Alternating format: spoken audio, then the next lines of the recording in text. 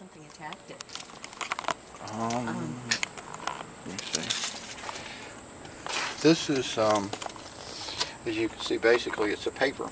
It's got a plastic coating on it. And that's all it is, unfortunately.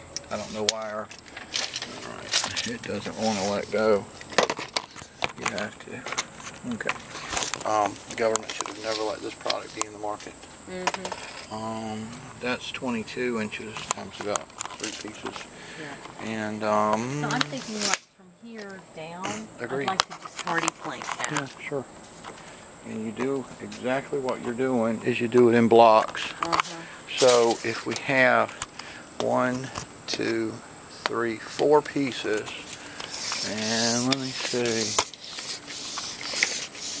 an estimate will be fine. And there it is. That is under 12 feet.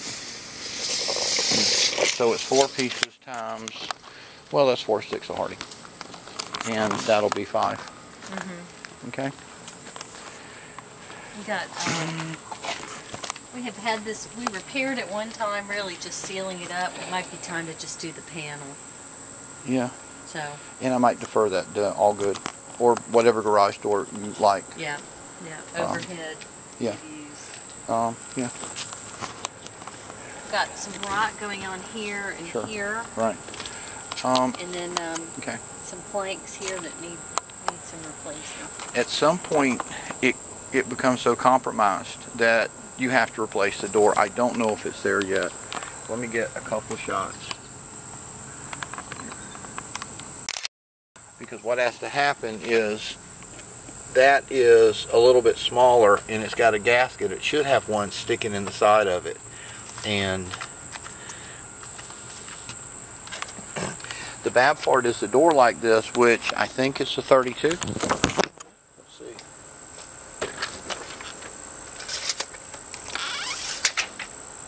Yep, 32-inch door with a half view. I think that runs about $250 from Home Depot. But what I would like to do... Oh, is it pre-hung? And it is pre-hung, meaning it will fit well. But I would like to try and see if we can replace that little bottom. And let's go ahead and replace that little bottom. Okay. And once you start seeing rust here, then it starts to become a little bit of a different ball game. Okay. So, I mean, we can... Rust-Oleum? Well, we used to use navel jelly and rub it a bunch and try to get it, but it's been compromised. And if you're okay with a little bit of degradation to save the money on the door, I'm fine with it too. Okay. But I would touch up a long time before I start replacing doors like that. Okay. And see, in a lot of these places, it's just, it's swollen up, so it's, you know, it's not doing what it needs to do. Can you see the hardy here? There's a hardy board here. I think that's hardy. You see the difference in texture? Grain, yeah. Or maybe not, I don't know. It felt like paper. But this feels like paper. It's easy to tell from the bottom. If we were lying on our back, you see how thin it is? And it's easy. You can tell the hardy board by the wood grain. But you can really tell by the thickness. And it's drinking on the bottom. And the house painter needs to put a little bit more effort in the bottom of the boards because that's where the water goes and stays the longest. Yeah. But you're right. But it's not rotted. Let's get a coat of paint on it.